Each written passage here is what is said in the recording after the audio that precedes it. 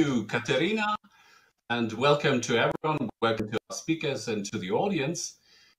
With the panel, How Can Democracy Reinvent Itself in the Digital Age? This is co-hosted with Forum 2000. So information technologies and social media have altered politics to an extent probably not seen since the invention of the printing press or radio and television.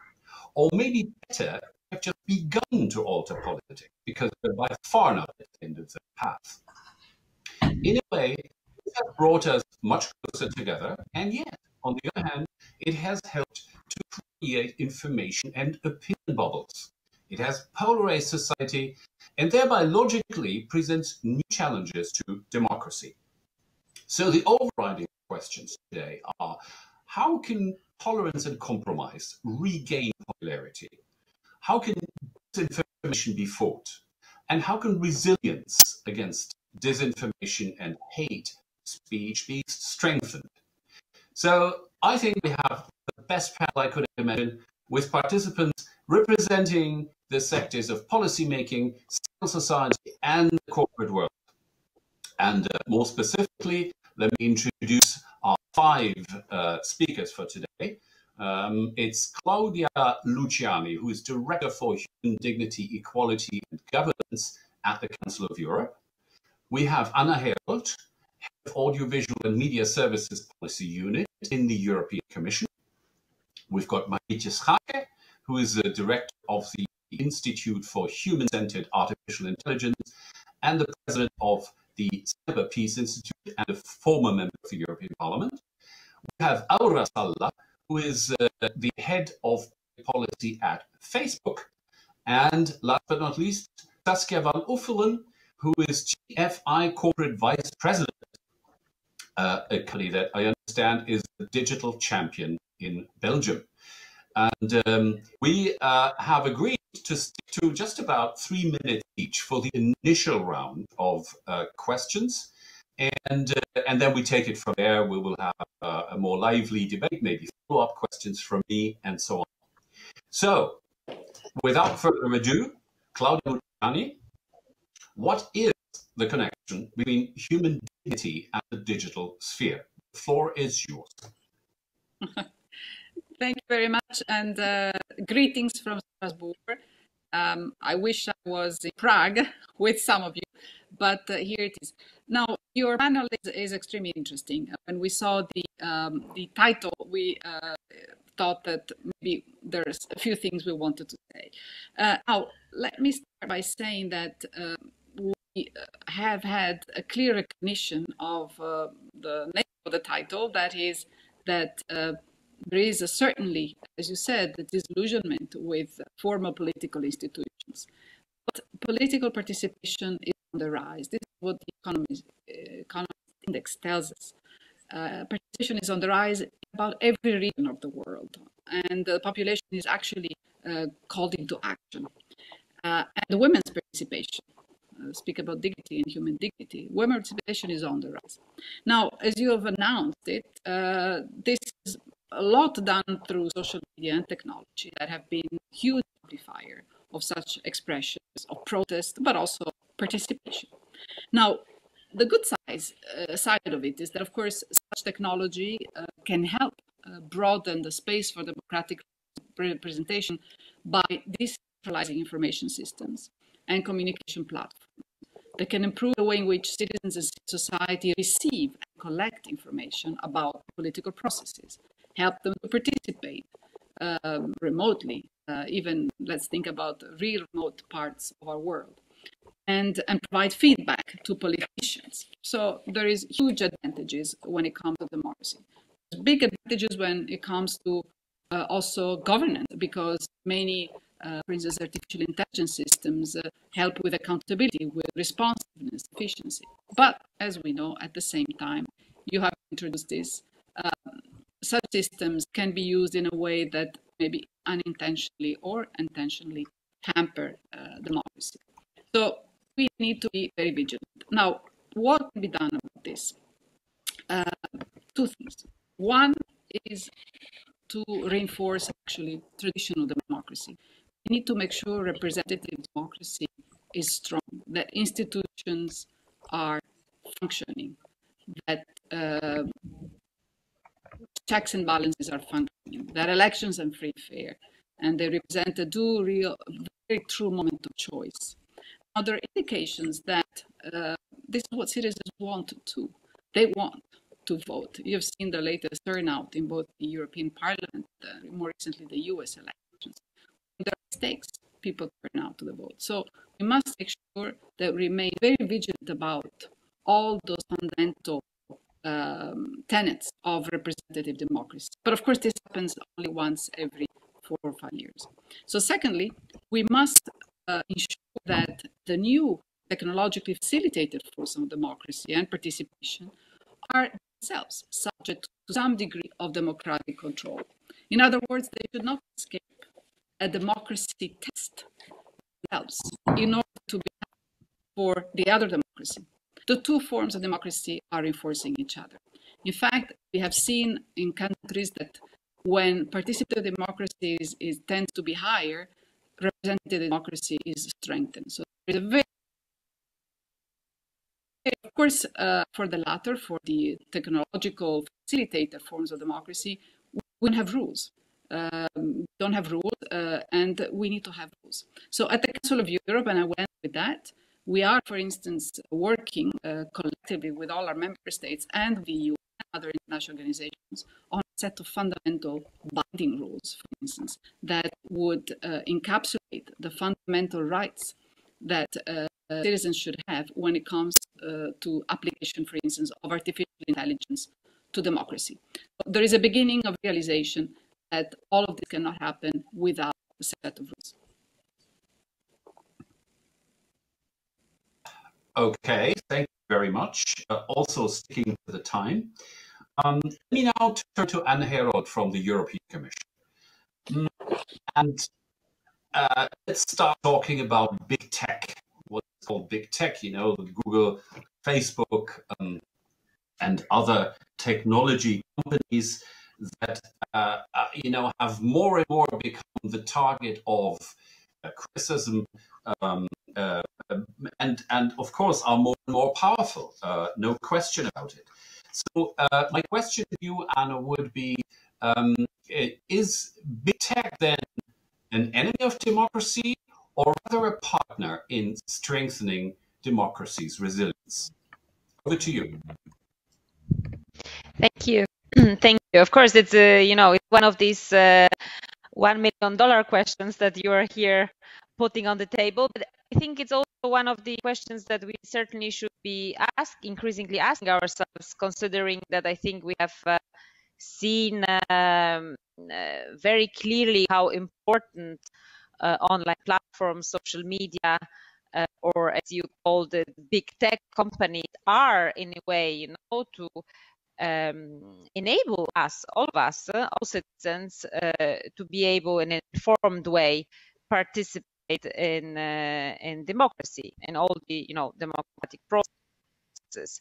Huge, and without giving, you know, a very straightforward answer to your very big question, I think that what we can say from the European perspective is that we are extremely keen on continuing our continued effort to work together with those companies to indeed make sure that our democracies can remain or become actually more resilient to all these new threats we have seen, you know, with these processes, and with what already was mentioned, you know, partly in your introduction and also by the previous speaker. So just to give you a few examples, I think that, you know, everybody knows, and in particular, we have the pleasure to have Aura with us that knows this very well. We have a very positive example of engagement with certain tech companies that led to the Code of Practice on Disinformation. As you know, this has been recently assessed by the Commission, and we have come to the conclusion that it is a preliminary conclusion that that it really contributed decisively, to fighting the disinformation online. It had some lasting impacts also on some policies, because I think Aura will explain this to us hopefully in a minute. But it really had an impact on how the terms and conditions look like, and what in practice the signatories of the code actually are doing to fight disinformation. At the same time, I think what we, the European Union and Europe, are particularly sensitive to, and I'm pretty sure that the following speakers will join me in underlying this, is of course that all of it is an important, all these actions by companies have of course an important impact on this careful balancing between trying to protect or empower our citizens vis-a-vis their interactions with social media, and of course freedom is extremely dear to us. So I think that the way the European approach has been to try to see indeed big tech companies as partners in this dialogue, but also to try as much as possible to avoid that these decisions about how these policies are shaped and in the end how information enriched are taken on the basis of very clear public rules, and also that there is a clear oversight over it, public oversight.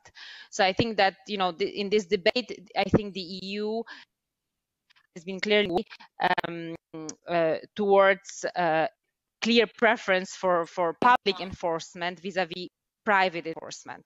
So I think that's been the leitmotif of the revision of our audiovisual rules, where we have tried to put in place a clear co-regulatory framework, where it is still up to the to the companies to provide functions, but there is a clear framework and also a clear idea what standards we want to see observed on the platforms, and a clear oversight over it.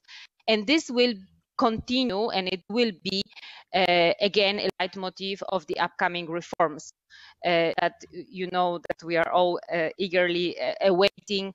A new framework for platforms, enhanced responsibility for platforms under the Digital Services Act that we are currently preparing, and further legislative actions that will be set up in the European Democracy Action Plan. Okay, thank you very much, Anna. So a kind of public-private partnership that we're talking about here. Let me turn to Marietje Schaake, and we talked about the question of big tech, so to speak. But let me talk a little bit more closely about two technologies that have emerged or are about to emerge: artificial intelligence and big data. How do you see their impact on the democracy question? Are artificial intelligence and big data friends or foes of democracy? Are the risks or the promises more prominent? Over to you. Thank you so much, and it's a pleasure to join the discussion. I think we have to keep in mind that no matter what technology, no outcome is inevitable. We have seen a lot of hope of positive effects, particularly on democracy, when the open internet, mobile technology, but also social media platforms first emerged. And the promise was so appealing that it discouraged democratic lawmakers in the US, but also in Europe, from putting in place the proper regulations to make sure that intendedly or unintendedly, these new technologies that were disruptive by default would not disrupt democracy. And I think we only need to look at the United States over the past year, months, days, hours, to see how dramatic the new vulnerability to democracy is linked to the amount of connectivity and the reliance on big tech. Now, you mentioned emerging technology, artificial intelligence and big data. I'm afraid we're already more than a little bit pregnant. You know, it's already among us. Big data is there. Artificial intelligence is there. We cannot look to the future and wonder where the new technology is coming from. It is a part of almost every aspect of people's lives and our economies. And that's what makes, I would say, the governance question over AI, data flows, infrastructure, security, rights protections, so urgent.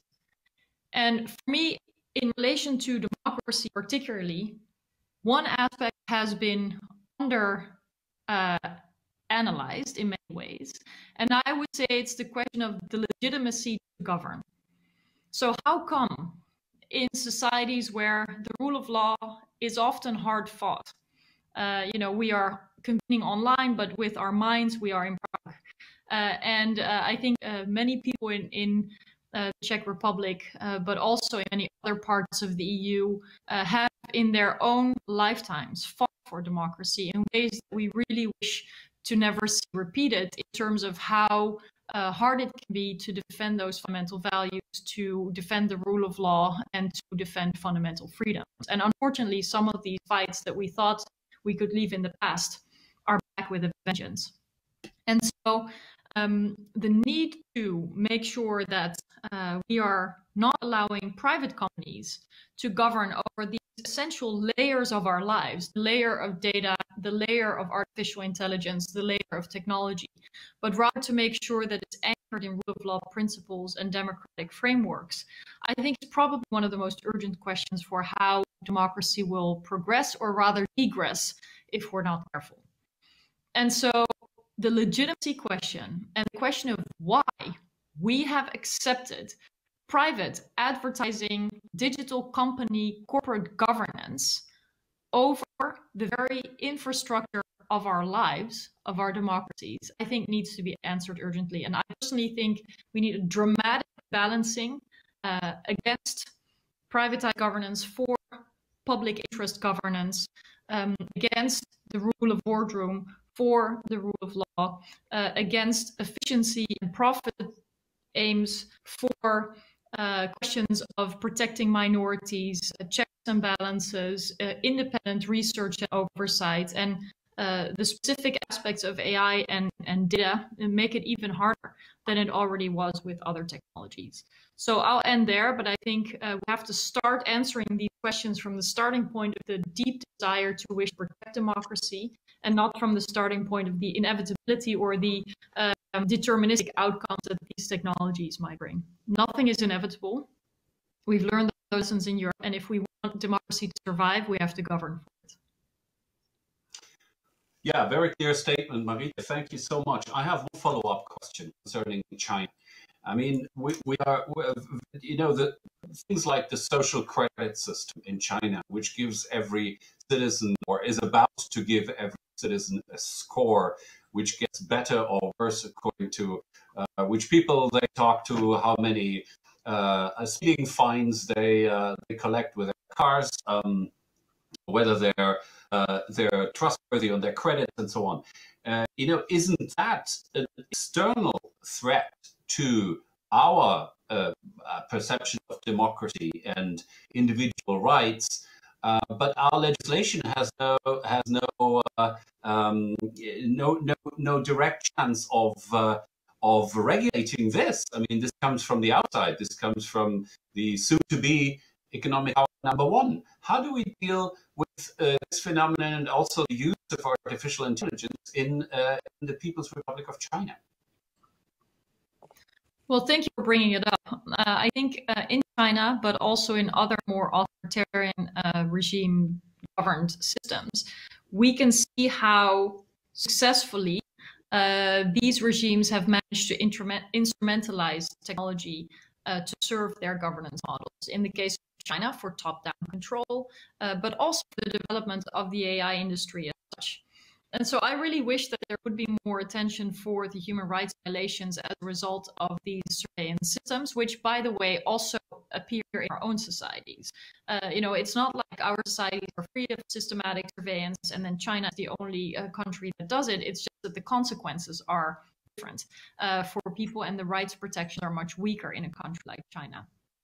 But the idea that there's nothing we can do about these technologies flooding our markets or being invested in developing economies like those in Africa and Southeast Asia is, of course, not true. There's a lot that we can do, but it begins with an appreciation for the stakes that are very, very high, and for a urgent need on the European part to marry geopolitical aspirations and to turn them into practice and to actually have the technological aspects of foreign policy, whether it be trade, whether it be national security or human rights, much more prominently integrated into what the EU seeks to advance in the world, how it wants to protect its values and how it wants to protect its interests. And I think we can see emerging examples of foreign direct investment screening in Europe, the discussion around 5G and network technologies and how they can be put in line with national security concerns. But I think the EU is lagging behind in understanding the pace with which China is advancing both its technology sector and its geopolitical aspirations. And it's important that the EU is more able to forcefully defend and promote our values and our interests. And the question is whether we will find in the US a better ally that we've had in the last 4 years. But in any case, Europe should not depend on others to make sure that it can play this role, which I think a lot of people in the world, civil society organizations, populations, are really hoping the EU will be successful at. Yeah, it's a question to be discussed whether the last 4 years were a low point or whether we haven't seen the end of it. But let me now turn to Arasala. Big tech companies have been mentioned before. Let me also switch the debate a little bit to the conservative side of the political spectrum, from which we've had massive criticism recently against companies such as Twitter, such as Facebook, such as Google, for actually censoring free speech. How would you respond? One of those prominent critics that put forward these views is the still President of the United States, Donald Trump. So how would you respond to the criticism that what big tech are doing right now as we speak amounts to censorship? Okay, thank you so much. And first of all, I want to thank you for having me here today, and I'm looking very much forward to this debate. But let me start by saying that this claim is not only unproven, but publicly available data on Facebook, on our own platform, actually shows that exact opposite is true. Conservative news regularly ranks among some of the most, no, I wouldn't say most popular, but popular content on our sites. And our aim is to give everyone a voice, and we are the advocates of freedom of speech, and no matter what the political views might be, or which party you represent, or which causes you advocate. So we take these kind of accusations of political bias made against us extremely seriously. Our policies and how we apply them can have huge impact. So we have a responsibility to apply them evenly and without favoring any side, without devaluing the principle of freedom of expression. While we believe in free speech, there are critical exceptions, of course. We don't allow content that might encourage offline harm or is intended to intimidate, exclude, or silence people or any groups. We have clear and publicly available community standards where you can find the rules for our platforms.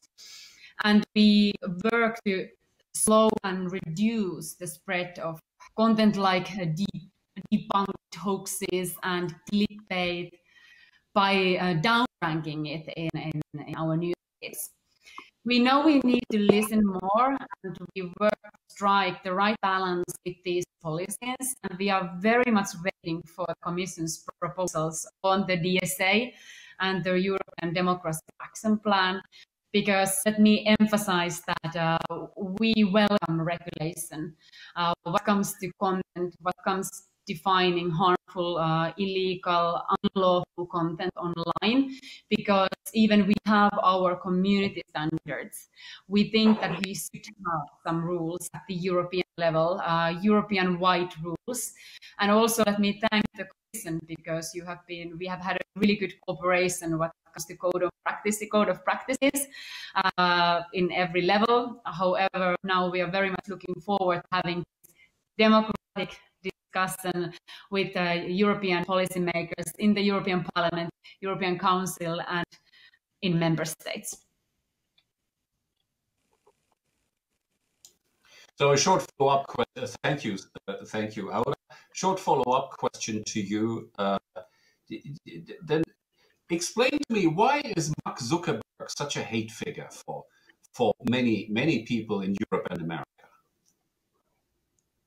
Well, that's an interesting and very personal question, I would say. I cannot answer to that. For me, he is an advocate of freedom of speech, and also not only that, he has given us a voice to people in those places in the world where people are privileged having a voice. Yes, the company has grown enormously in a very short time period. We need to remember that. And I can assure you that we are doing our very best, like tackling some harmful content or behaviors online. However, joining this company, I have also learned that there is goodwill and aims behind all this. So that's why we are here also engaging with you today, talking about democracy, because we want to do more and we want to do better. And that's why also I was emphasizing that we welcome this really good cooperation with the EU institutions and also democratic decision makers in member states. Thank you very much. Let me now turn to Saskia van Uffelen. And Saskia, thanks for being here. I would say digital is more than technology. What other challenges and opportunities do we have in our digital future? Over to you. Thank you, Prague, for being in this fantastic, mostly female panel. This doesn't happen often, so thank you for that occasion.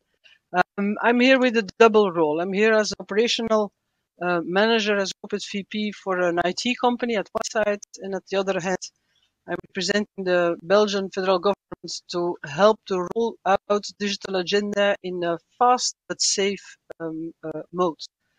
So I will try to make some parallels between government and industry. And the first thing is, like you said, when we are talking about digital, you asked about AI, and I think Marietje said it correctly. It's not a future technology. I think we need to realize that we are already living in a world where everything and everybody is connected. And lucky we are, because in the war we are living because of the pandemic, we still have roads, we still have our buildings, and we can still use it to do these kind of events.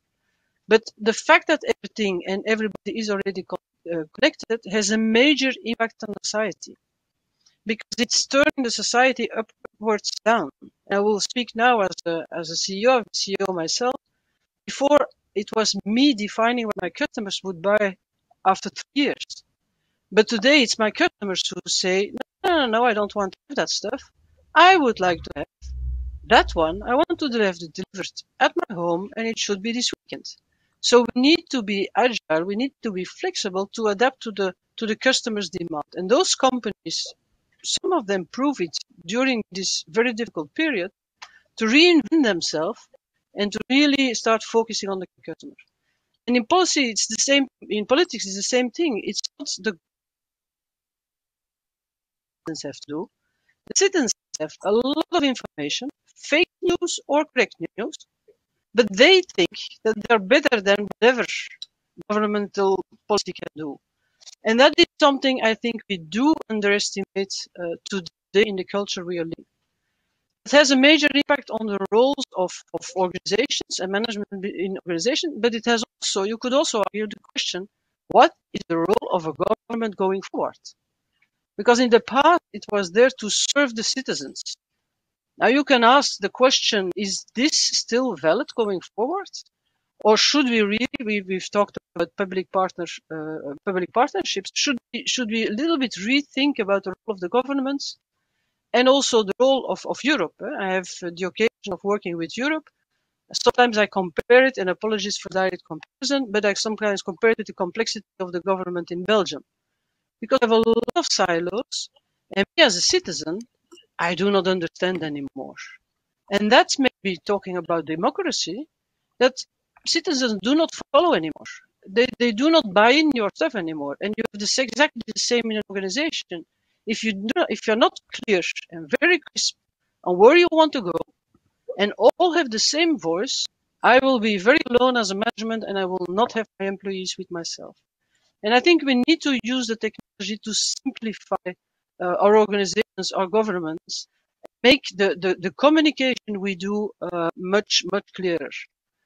So maybe the citizen is our competitor and not the other DG or the other focus area between economy and connect and emploi, which maybe we see still today, and was referred to 5G. 5G, the discussion we had around 5G was also showing that these discussions are showing the limits of our democracy, because on one hand, we have a fantastic technology who can help to boost not only the economy, but also our social offering delivered to the society. We can do fantastic health, we can do fantastic e-inclusion, we can do fantastic proactive services to our citizens. But at the other hand, we are blocked because somewhere there may be one person who is not agreeing. So we need also to redefine, I think in 2020, our way of working. The first speaker talked about we need guidance, we need roles. Sometimes I say in my organization, if you have too many roles, then you kill innovation. And what we need now is maybe a little bit, I need to have leadership, not of controlling, but I need a leadership of trusting. Trust organizations, trust some societies that they can also have the possibility to invent. And I think in that way, that's why I was changing the question a little bit. Is technology really a challenge, or is it a huge opportunity? I think maybe like we were doing yesterday, we are focusing a lot on the challenges, but maybe not enough on the opportunities. And to end up, AI, yes, AI has a lot of challenges, and they have been expressed very clearly. But on the other hand, we can help a lot of people by using AI. So how can we communicate in a positive way towards the different member states? That's what's happening in the last elections we've seen.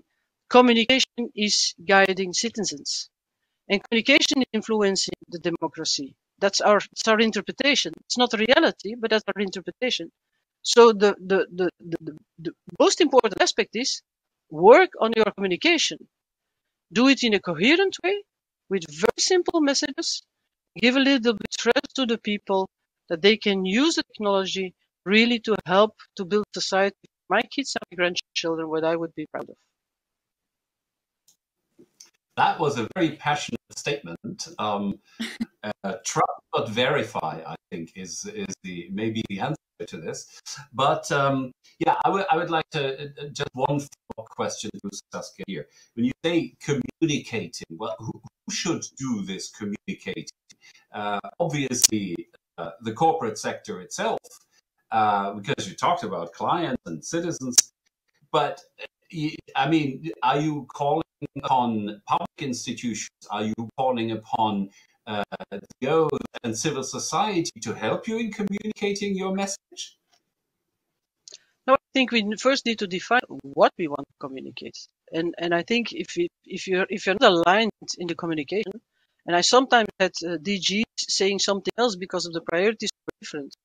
So I think between the European entity as a whole, they need to decide what kind of communication do we want to get out.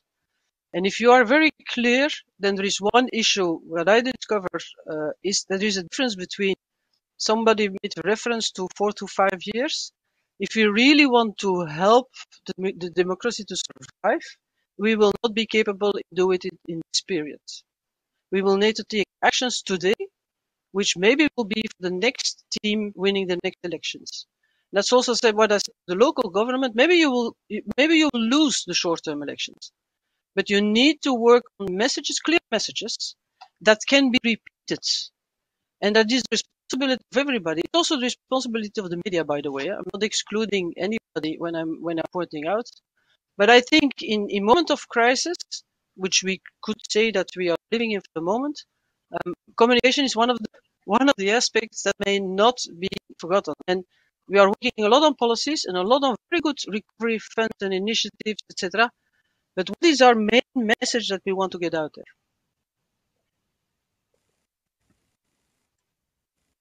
Yes, thank you very much, Saskia. We have a few minutes left before we turn to Q&A. So I'd like to return to our first speaker, Claudia. Maybe do you have a response to especially the comment on free speech, also on the, communicating more the opportunities and the challenges of our two last speakers? Would you like to come in on this with a minute? With pleasure, but let me first return to a common thread that we had with the fellow speakers, which is rules and what rules, and rules are rules, and who sets the rules. For me, that's the fundamental question. At the Council of Europe, we span larger than the EU. We're 47 member states. At the Council of Europe, this question has been very clearly settled a year ago. Our Committee of Ministers has asked us to look into the possibility of a binding treaty. So not only rules, but the possibility of a binding treaty, binding of course the 47 member states, but open to US, to Mexico, Israel. We have many observers working with us. So we are looking into this. For us, there is no question that AI applications need to be ruled. Like any new technology, that can be harmful. Imagine if we didn't have rules for very, very newest aviation technologies. I mean, we would have planes colliding. I mean, this is a very sophisticated new technology that does need rules.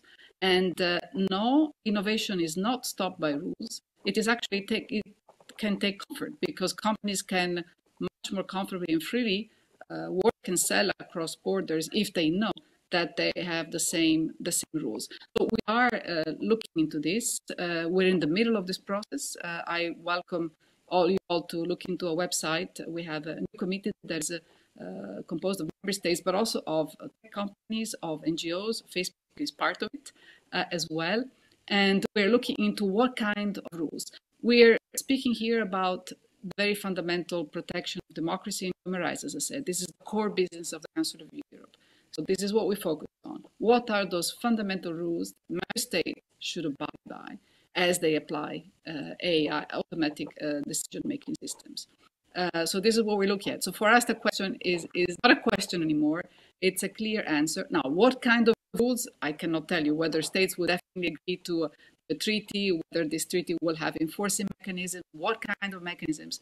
But it is clear also from what Mark Zuckerberg has said himself lately, he's looking for rules himself. It cannot be left to the companies to define how AI is applied to the citizens. So that's the first point.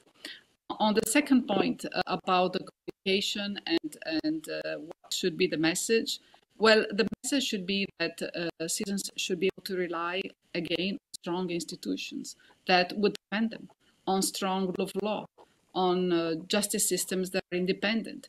For me, that is a fundamental message. And they know that at the end of the day, the tech companies are not going to solve that for them. So, as I said, there is an intimate connection between reinforcing traditional institutions. Look at the US vote now and the contestation. What do they turn to? Judges, ultimately. So we have to make sure that the belief of citizens and the trust that citizens have in those institutions is not eroded.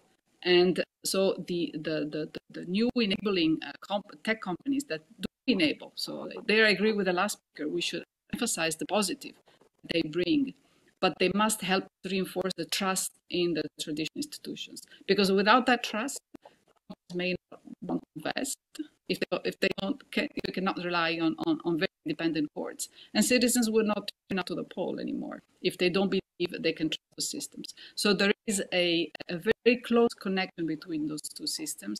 And of course, the cornerstones of that, you have said it, is freedom of expression. That, of course, must be upheld. Of course, bad crimes, hate crimes, and crimes that, again, must be defined. So you always have to have a balance between very clear protected rights that must be clearly protected, and, of course, the freedoms that enable our citizens to keep trusting in the institutions we have. Thank you so much, Claudia. Just one question to Anna Herold. You know, we've talked a lot about regulation. The public debate is often very much about regulation. But what about the other end of the spectrum, so to speak, of instruments? What about building resilience, reinforcing resilience, using education to make people more immune to hate speech and disinformation? As a commission representative, how do you see the balance between these two? Or should we just say, well, we need to do both? Thank you. Thank you, Roland. And in fact, it was one of these issues that but probably wasn't so apparent in our discussions, because we focus so much on making sure, you know, we have clear rules for the players. No, and certainly Europe has an ambition to lead the way in, you know, very close dialogue with those players, because we have very good experience as regards, in particular, co-regulatory approaches. But coming to your specific question about then, equipping actually the citizens then to interact properly with what is at their disposal. No, because one thing is to make sure that the players, do a lot of things, but another thing is indeed to empower citizens. And in a way, if you look at our discussions that we are now having on the, in shaping the type of obligations and rules under the Digital Services Act, but also about, big pillars that we are discussing for the Democracy Action Plan, which revolve clearly around these big topics of elections integrity, having, functioning and free media, and of course doing more on disinformation. It's a lot about empowering citizens. In the discussions on the regulation itself, if you think about one important part of possible obligations we are contemplating in the discussion, the DSA, which is about transparency, accountability for the content recommender system, so the algorithmic transparency. In a way, it is nothing else than giving the empowering citizens, to understand why certain information is arriving to them, how it is presented to them, and giving them possibly choices to do something about it. I don't think there is how should I put it? We shouldn't maybe see the world in compartments. This is regulation, and this is empowering citizens. I think within regulation, you can have elements that will then empower citizens. In our example, in the new audiovisual rules, we have a clear obligation for video sharing platforms, so for certain platforms. And by the way, also, the any type of obligations that we might contemplate under the DSA, of course, will also be will take into account the specific roles of certain big platforms. But in the AMSD, for all video sharing platforms, we are asking them to put in place certain tools to help users to interact better, to make more informed choices. And we have seen a lot of these tools and policies already put in place, but certainly more can be done. And this is something, one of the issues that we certainly will include in the upcoming projects, to work more, on the basis of what we already have in the directive with the players. So I come back to my favorite point, that it cannot be done, simply by the government. So maybe that's my only nuancing point, that because of the scale of certain players, I think we have all interest and also their understanding of the technology to work very closely together, but within a clear framework where it is up still to the public institute, what sort of citizens they ideally, or what sort of skills and tools would like their citizens to give. So maybe just these two examples to say that I couldn't agree more, but I'm not necessarily seeing these sort of tools as soft tools that have nothing to do with regulation. I think in a way we see that they are becoming part of this regulatory and regulatory design that we are trying to develop together. And maybe one last word about communication. I think it was very, I really fully subscribe to what my colleague from the Council of Europe, so eloquently described in terms of, objectives.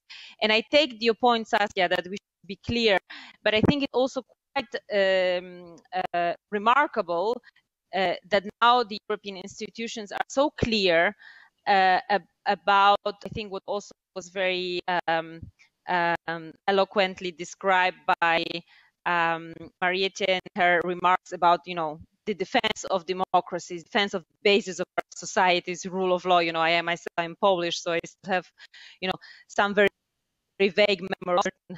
How should I put it? Different type of media and different type of societies, where still as a child, I had to, for a very short period, luckily live in. And I think that this is quite amazing that we see, the EU now coming very forcefully with,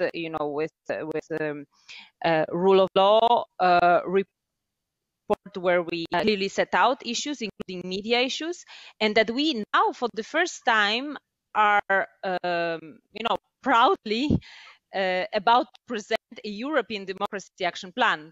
So in a way, you are right that probably we should be clearer, but I think we are getting there, in terms of what the message actually is, at least from the EU. Thank you. Thank you so much.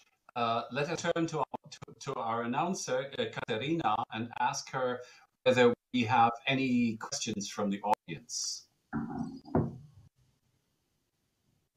It's a very inspiring debate, and thank you all for being with us. Well, I am back as promised for the Q&A part, and yes, I have the questions from our audience, and I hope our guests will try to find the answers. So, the first question: as we see a rise in disinformation and populist rhetoric, should digital technologies become more regulated? And if so, who sets those standards while upholding our democratic values? So I'll ask for the answer, Saskia van Uffelen. Thank you. I'll do my utmost best to give an answer to that one. I think we need to take into consideration that it can help. I think the colleague has just talked about digital skills. There is another word which has been mentioned now is ethics. And I'm linking digital skill and ethics because the ethical way on treating data is not a responsibility of a government or an institution. It is the responsibility of every citizen. So citizens first need to realize how they handle data can have an impact on what with data will happen. And that has nothing to do with the technology, but it has to do with competence. So the ethical behavior of everybody handling data is a digital skill for the future, which we should learn our youngsters mostly. Secondly, can tools help? Is it a solution or a problem? I think that's why innovation is that important. Because we can create, depending on what the problem in the society can be, we can use it and create a solution. Do we need to wait for that? No, but we will have to handle going forward the possible issues that it will create. And we are only talking today about the technologies we know. We just need to realize that if we really are going for a world where everything is connected, and airports and airplanes and every car, that we factories, but we will have to talk also about how will we handle B2B data. We have a lot talking about democracy. We have a lot talking about GDPR and personal data. I'm a bit worried that in a few years we will urgently start talking about business to business data, but that will, going forward, that will be a real challenge, also in the aspect of democracy. And it's not the same playing field as the discussions we are having today, but it's certainly part of the democracy, the new democracy going forward. Thank you very much. I'll pass the floor to Claudia, Luciani. I'm also interested in your point of view. Well, I think the colleagues have said it. I can only reinforce the message about the digital literacy, as we call it. But that's not just only being familiar with the new technologies. It is understanding that that technology should be used to make you a citizen, an alert citizen. So that must be cultivated. We're not born with skills. We're not born Democrats. We learn through our life to become active and hopefully peaceful democratic citizens of this world.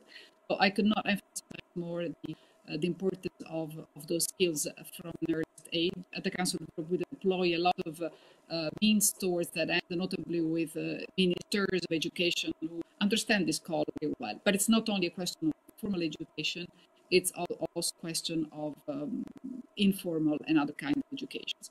When it comes to the role of technology companies, of course, they can themselves create their own guide. They can set up. This is one of our recommendations on a report we recently did on disinformation that the EU, by the way, the European Union colleagues use quite a lot. Here, some of the recommendations are that technological companies can have their own international advisory council to guide the technology companies as they deal with the information disorder and act as honest brokers. So the job is also for the companies. The job is for citizens. The job is for certainly governments, although there again we are, of course, for free speech. Therefore, expressions, forms of expression should be not regulated.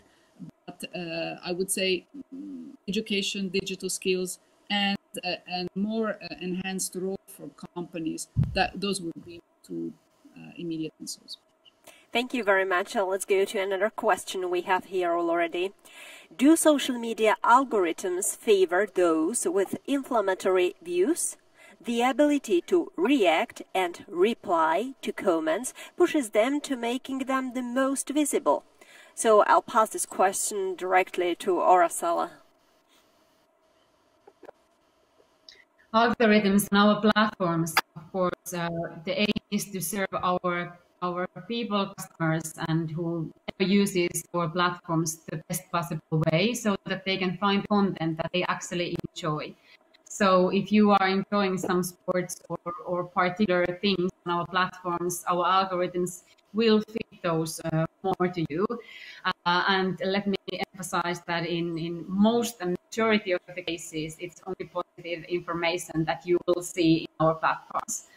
But of course, I can also tell that we are moving 3 million pieces of hate speech from our platforms every month, more or less. So what we have been talking about here, I would like to also emphasize that how we actually behave online and offline. I think that we all need to take some responsibility here, because what we do on internet or what we do offline, I think that we should be respectful for one another.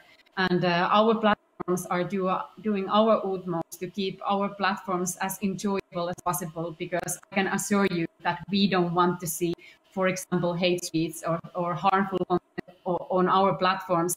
It doesn't serve our communities, building communities or giving voices to people, or even businesses use our platforms.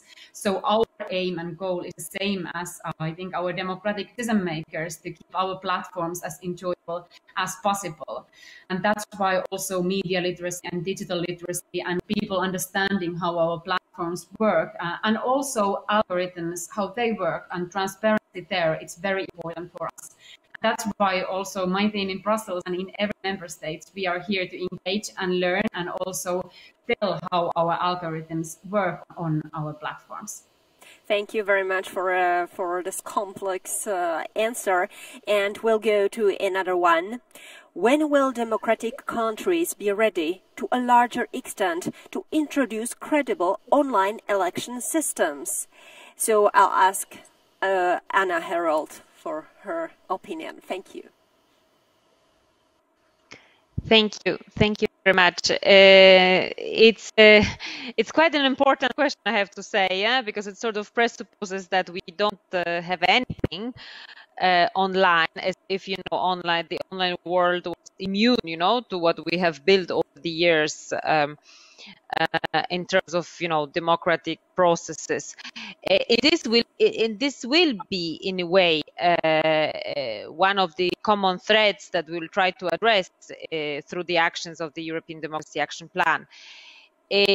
Just to quote one particular issue, which is among those that we are considering, if we take, let's say, the world of what we can say established media, in many countries, European countries in particular, and not only, but of course I can speak for the EU because these are the legal systems that we have certain knowledge about.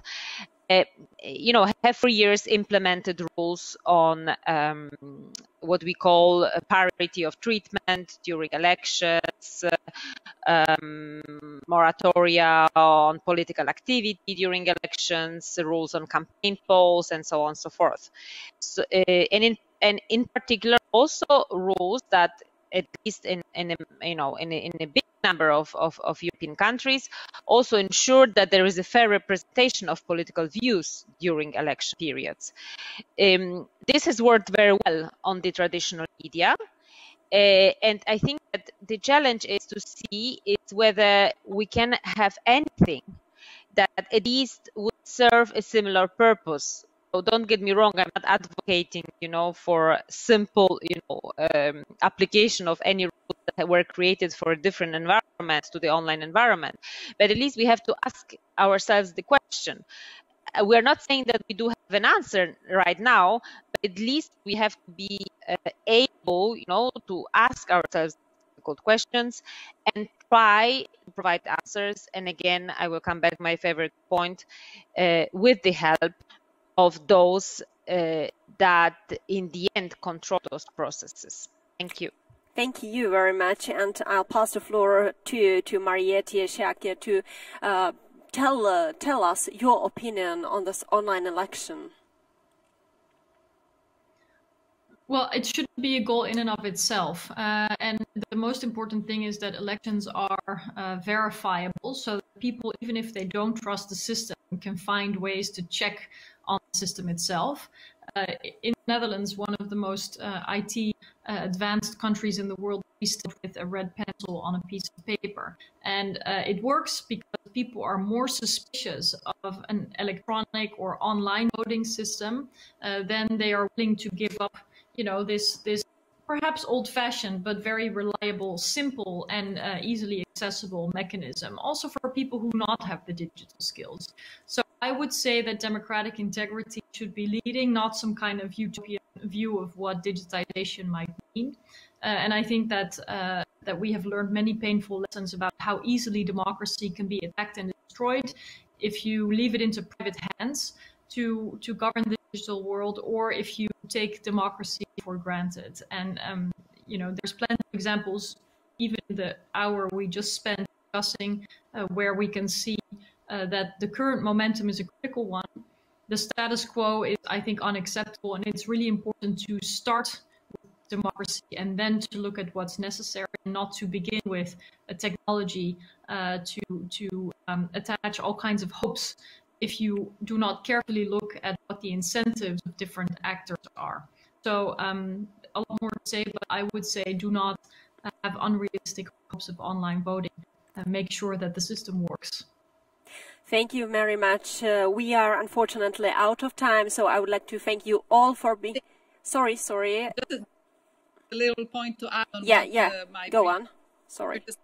That indeed, we have seen in the 47 member states that the question of online voting is indeed, as she was saying, not a solution.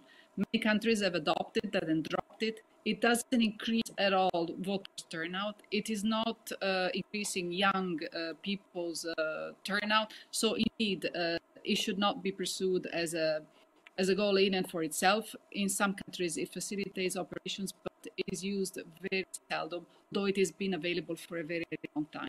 So not a fundamental goal, as rightly pointed out. Thank you. Thank you very much. Last remarks from Claudia, Luciani. And, well, I would like to thank you all and thank you for joining us today, and have a nice day.